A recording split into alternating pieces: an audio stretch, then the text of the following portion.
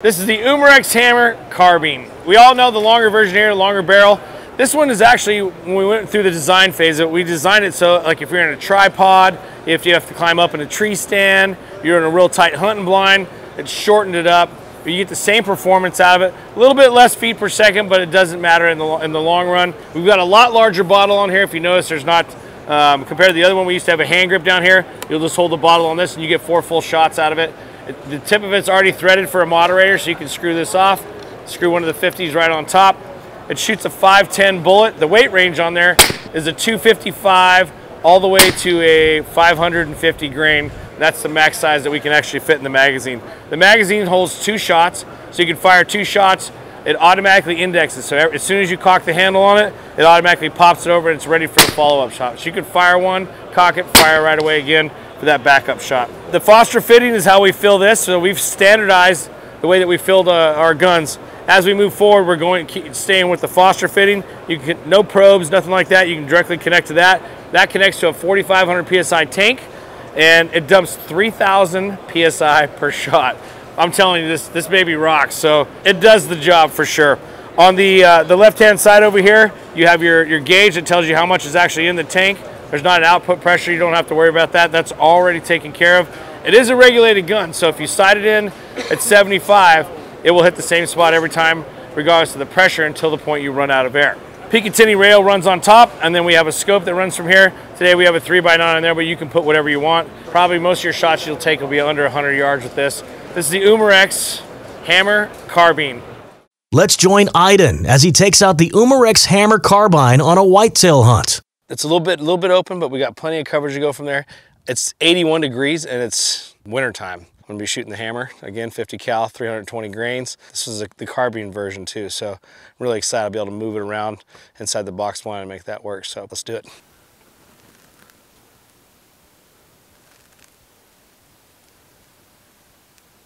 I was getting a little discouraged, and just because of the heat, I'm like, man, the heat, this is gonna be moving at this time. They're all gonna come in at nighttime. And so then we looked off, and I looked to the left, and then there's a doe that's standing there. So I was like, oh, there's a doe moving. And then to the right, all of a sudden, there's 3 does now. And so they started moving in, and so like, okay, things are out moving now. It's getting later. Start feeding, start milling around there, you know, digging through the bushes and stuff and whatever. And then I see horns. That's a shooter.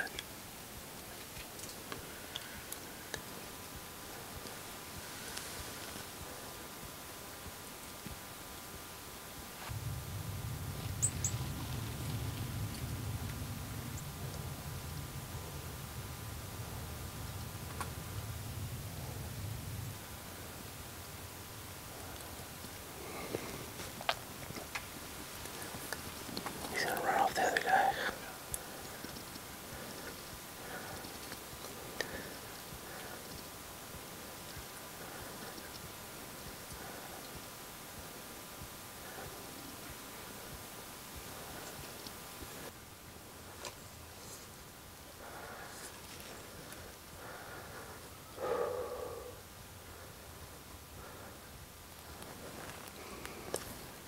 You got a good shot on.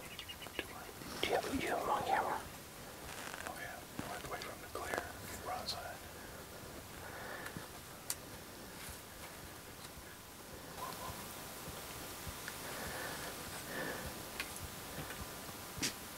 No, don't do it.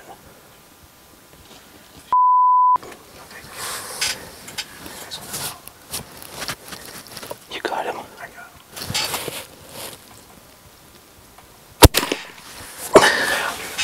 You pounded him.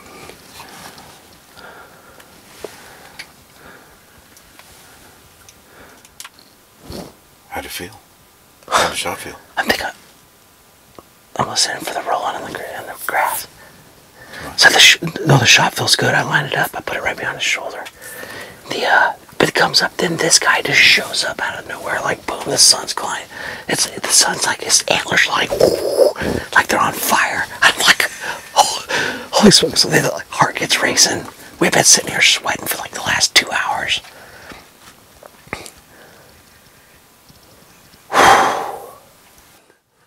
The does like are all standing in the way, and then there's another one that walks right up over here, I don't know, 15 yards away, busting us. Starts to get a little stompy. I'm like, oh, here it goes. He's gonna blow it. Then the one over here picks us up, hops the fence, it's over. But he gave us the one last look. And that was about 42 yards, I think is where I ranged in there. So I don't know why it gets the heart going so good. So he came out right. They take when you shoot them, they tend to take it like a natural trail from here. So he got popped. He comes through, takes off and goes right through here and cuts up. And then it looks like the straight shot from the trail was here.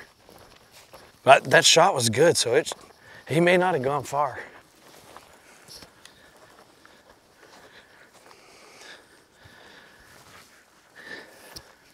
I found him. But I think so here, when he jumped the fence here, he came down, and as he cut through, I know he stayed on this trail. They tend to, when they're in trouble, they tend to take the path they know. So this is,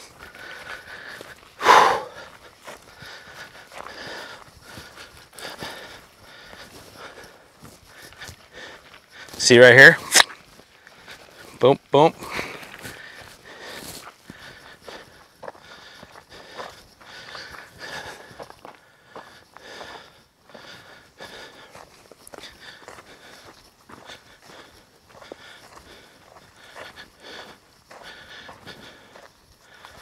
Yeah. Trail wise.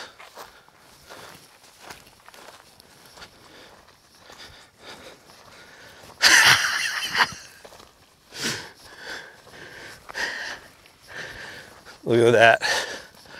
Yeah, buddy. Oh,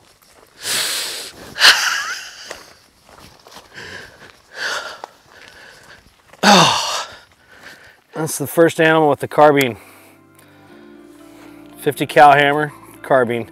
Worked perfect. It was a blind situation. I mean, it's crazy. That shorter barrel helps move around. It's great. The shot was good. God, what a gorgeous animal. And you guys have had a drought down here. I mean, so to get one like this is definitely a treasure. I get the question a lot that says, why do you like hunting with air guns? I think it's because it adds more challenge to it. With a regular rifle, you can reach out there and touch them at a longer distance. You have to be a little bit closer. You have to be a little bit faster. You know, in this opportunity here, we were hunting out of a blind, but if you're doing a spot and stock, it's challenging. It's like hunting like with a bow. It's like the difference between a bow and a muzzle loader, and you got to find that happy medium range. How close can I get to make the shot? You got to know your gun. You got to spend your time. You got to hone your craft. That's what I like. I like the challenge piece of it. You know, hunting in general just puts you outdoors. Being outdoors for me is amazing.